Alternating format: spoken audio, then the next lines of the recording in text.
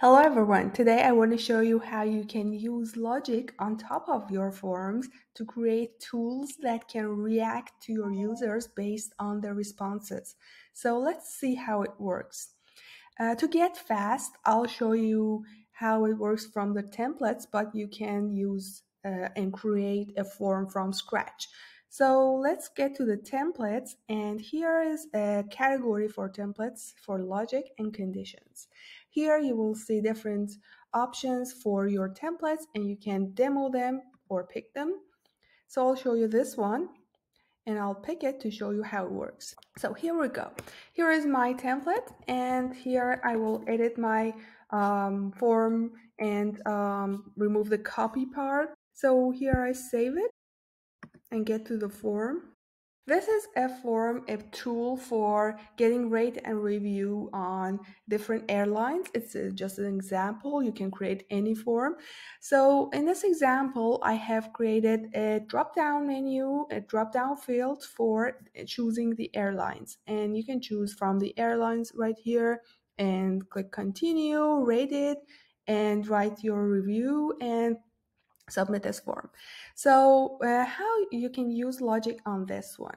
So I get back to my dashboard, and here I have my form. I click on it, and there is a logic right here that that shows me the diagram of how my form is working. So basically, based on the user response, the form will react to it and show the next field and the next question. So if you select how likely are you recommend to Ryanair to others, it will after that jump to this question, and if you answer this one, it will jump to rate Lufthansa. So this is how it works, and all of these are finally connected to the final question, but you can change it. For example, you don't want a question to lead to the final question. You want it to submit and finish the questions.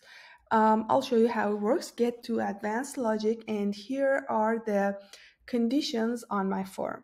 So basically it works this way. There's a list of questions, and you can add your logic on each question. Here on my first question, I have choose your airline, and it has multiple conditions. This is one condition, this is another condition, and it says if this question, the answer to this question is option 1, Ryanair, then jump to this question. You can change it and change it to another question, or you can add more conditions. For example, say if choose your airline like is not something, then jump to another question. And this is how it works. You can delete them, you can edit them, and these are only on the first question. So I get to the second question to show what can happen there. So here is how likely do you recommend this airline? And always on the answer, it jumps to Ryanair features. You can change it, add an if else, and say if it was like this, then jump to this. But we want to always jump to the Ryanair features because the question is connected to Ryanair. And for Lufthansa, we will jump to Lufthansa. And the same for other questions. And finally, what airline should be added next? We don't want to add any condition on top of it, but if you want to, you can say always jump to a specific field, or always submit the form because I want it to be the final question and I don't want anything else to happen. Or always after submit, go to a link, and you can add your link here. And it can be any link. You can redirect the user to another website or another form. It's based on you, but you want to redirect the user after this question, submit, and go to this link. So this is how it works. You can say always do something on the answer of each question, or if the answer was something, do this. After that, you can save it and test it on your form. So back to my form, I want to show you how it works. Let's get started and choose, for example, Lufthansa.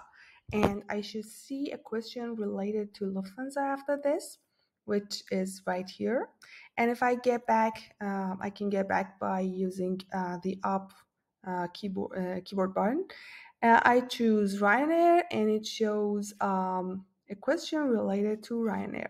And how likely are you to recommend Ryanair, not Lufthansa? And it works very perfectly. Now let's see how it works on single-step forms.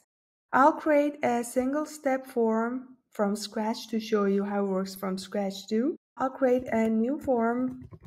I'll title it new form. You can hide your title from here, show them form title, and it's just a title for you to know which form it is. Let's add a field to our form. I'll just click on text field and ask for name. I'll add a single choice option, add some option to it. So after this, I will add a section. A section is a block that you can add any tool, any text, any image in it, and you can customize it based on your needs. I'll add 3 sections. So here I have created 3 sections, and I've named them to make them clear.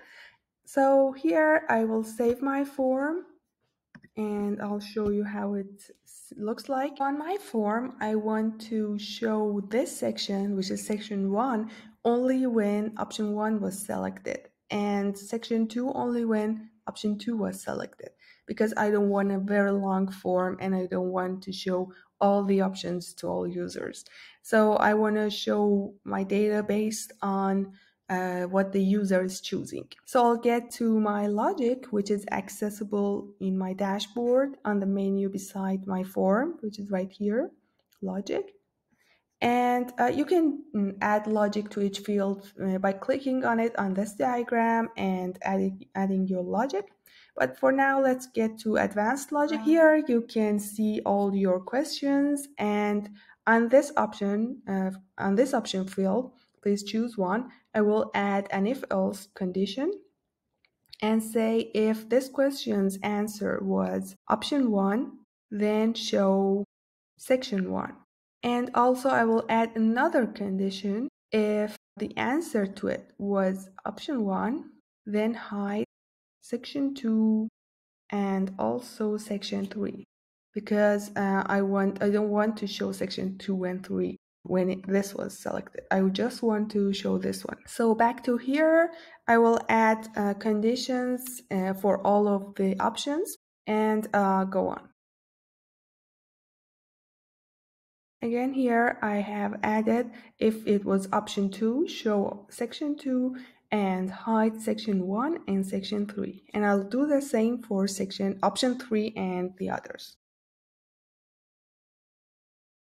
So here I have added this for option 3 too, show section 3 and hide section 1 and 2. So I'll save my conditions and get back to my form, refresh it, and now you see that I don't see my sections. They will be shown based on my choices. So I'll choose option 1, it shows section 1. I choose option 2, it shows section 2. And I choose option 3, and it shows section 3. And this is a very powerful solution for you to create the apps you want. Don't think of just forms, think of apps and tools you can build with this. It can be a very powerful tool for you to manage your data and manage your organization. I hope you enjoyed this video. If you had any questions, just comment down below this video or email us at info@formbuilder.com. And hope you enjoyed it, and bye for now.